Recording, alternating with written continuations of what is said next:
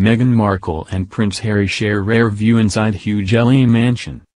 Prince Harry has given a glimpse to his and Meghan's leafy garden of their huge LA mansion in a video address. Harry and Meghan Markle have moved to California after ditching their royal lives in March this year. Since then the former royals have been working on launching their own charity, which they want to name ArchUL. The former Duke of Sussex shared the look at his new garden in an address he delivered for the opening of the AIDS 2020 conference.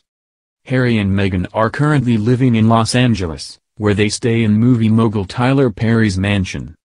The Beverly Hills mansion garden was in full view behind Harry as he gave his powerful speech.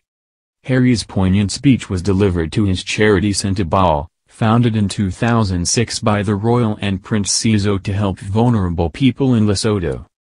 In his powerful statement, Harry praised the work of young people working on beating the stigma of HIV and AIDS. He said, "This year's theme is resilience, something all of us around the globe have understood, specifically in recent months.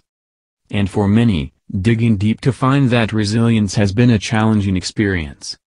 For those who have been affected by HIV and AIDS, the examples of resilience within oneself and the community have been felt and fostered for decades."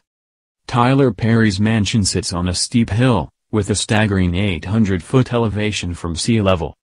Harry and Meghan are able to enjoy a panoramic view of sunny Los Angeles from the home. The mansion boasts views across Franklin Canyon Park from its outdoor terrace. It's a taste of luxury for the former royals, as the property has been valued at an eye-watering $18 million. It's not clear if the former royals are renting Perry's mansion or are just there as guests, but there is no record of the house being sold. The Meet the Brown Stars Instagram reveals more details and stunning views of the giant property Meghan and Harry reside.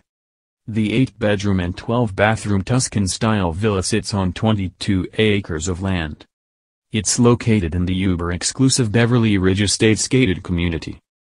Harry has recently been making appearances over video call to many of his charities. On Monday, Meghan and Harry joined the Queen's Commonwealth Trust online to discuss their experiences with racism. Harry admitted his own bias and blind spots to racism, while Meghan called for bystanders to take action in the Black Lives Matter movement. Harry also made a quip about aging during the call with youth leaders, sparking laughter from Meghan.